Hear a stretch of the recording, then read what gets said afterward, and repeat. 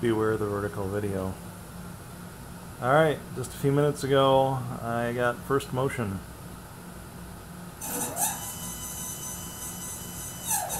It's a little bit loudish, but I only have the Y-axis hooked up. It needs to be aligned, lubricated, everything else, but it moves, by golly. Ended up with all thread, and drilling a little hole in the other side of the shaft there.